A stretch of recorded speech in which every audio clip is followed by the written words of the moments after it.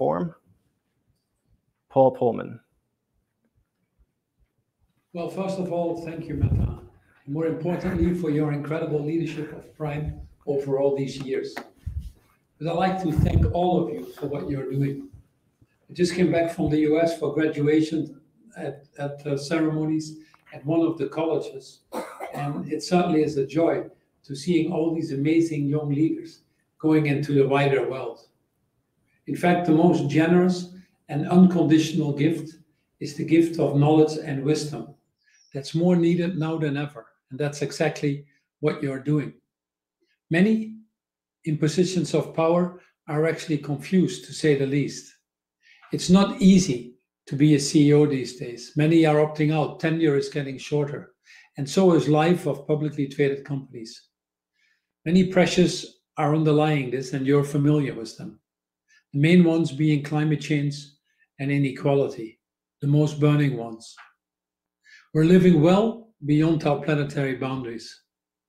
By not individually and collectively addressing them with the urgency required, symptoms now show up in many areas: pandemics, food insecurity, social tension, increased poverty, climate refugees, global governance issues, and yes, democracy eroding in many places across the world. In fact, only 12% of the Sustainable Development Goals are actually on track. It is a ticking time bomb. These challenges cannot be tackled by anybody alone anymore, nor achieved if we're just trying to optimize within our current system. It simply isn't designed to deliver anymore. The linear, extractive production models with limited accountability for what we call the negative externalities. Some might call it the tragedies of the commons, and increasingly the commons are suffering, as we all see. We're getting to the point where the cost of not acting is actually becoming higher than the cost of acting. Don't get me wrong, many are actually moving, but they're simply not moving at the scale and speed which is required. So collectively, we're falling well short. Linear thinking applied to exponential problems will simply not get us there, nor perpetuating a fossil-based economy when a nature-based economy is actually required. Yes, technology helps. It always will if managed responsibly. But it also requires a drastic change in the way we do business that demands different leadership, in my opinion, at all levels. Less bad thinking or CSR, corporate social responsibility, is simply not good enough anymore, nor is ticking the box or setting the minimum targets that you can get away with. Our book, Net Positive, How Courageous Companies Thrive by Giving More Than They Take, is much more about bringing humanity back to business, as it is about creating a different style of leadership. Moving from commitments to reduce negative effects on, for example, plastics in the oceans or carbon emissions or deforestation for that matter, to a new way of thinking. A new way of thinking that is restorative, reparative, regenerative. We call it net positive. When you've overshot the planetary boundaries to such an extent, less bad is still bad and simply not good enough anymore. It's now about asking how companies can profit from solving the world's problems, not creating them.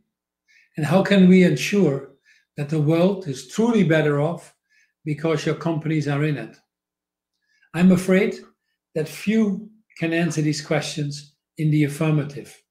And yet, increasingly, society expects it.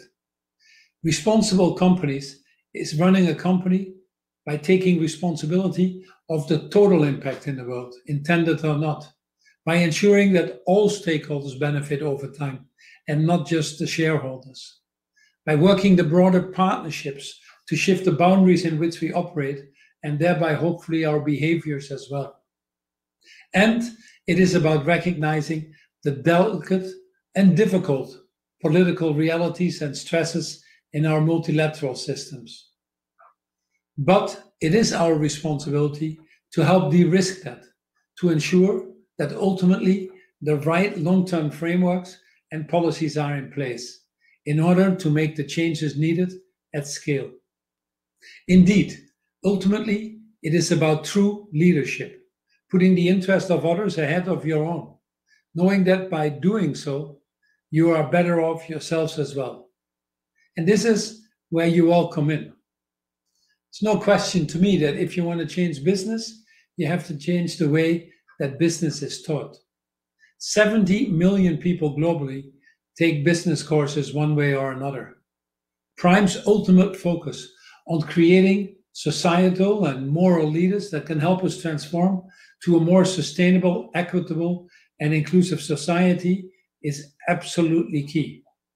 It has to be in harmony also with nature and, yes, future generations.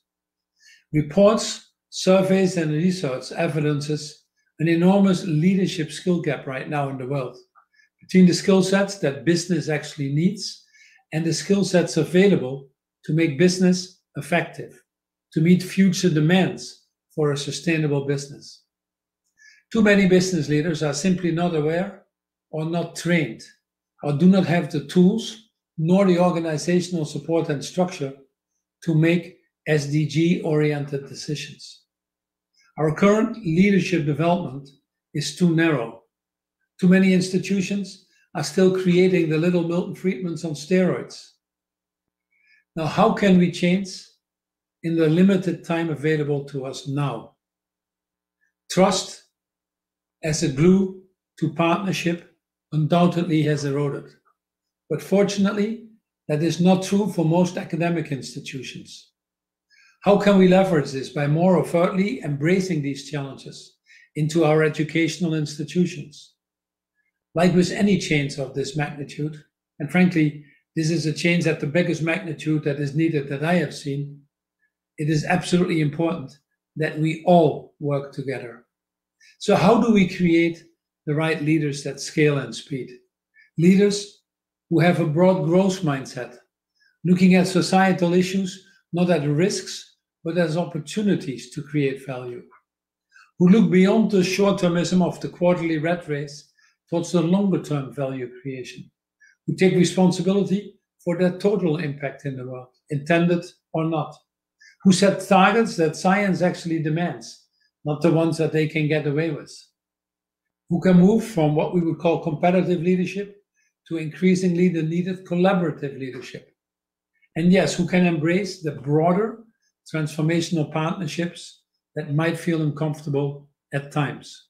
Undoubtedly, in this change, there will be winners and losers, deniers and embracers, skeptics and enthusiasts, hurdles and accelerators. But change we must. And only if we work together, the united strengths of Prime in action will we be able to move at scale. The luxury of time we simply don't have anymore. We have to reach beyond the new cohorts of students and leverage as well executive education and yes, the broader alumni base, but also credibly educate and influence other leaders across other institutions. Failure to do so is simply not an option. My wife just wrote a book called Values for a Life Economy, where we consider what we value. She talks about the need to prioritize love for each other, compassion, love for the planet, and yes, let's not forget next generation. Now, many of the traditional leadership skills will always be needed, but more and more, we require leaders who are humble and human, operate with empathy and compassion, are purpose-driven, embrace the broader partnerships, and think and act for future generations as much as the planet itself. They are the system thinkers, able to drive the lasting changes that we need. Skills we frankly seem to have forgotten in many quarters. It was Nobel Prize winner Wangari Maathai from Kenya who said that in the course of history, there comes a time when humanity is called upon to shift to a new level of consciousness, to reach a higher moral ground. Ladies and gentlemen, I believe that that time is now, and that education has a key role to play to create the moral leadership at scale. Our children and their children, frankly, will be grateful for it. Thank you very much for what you are doing.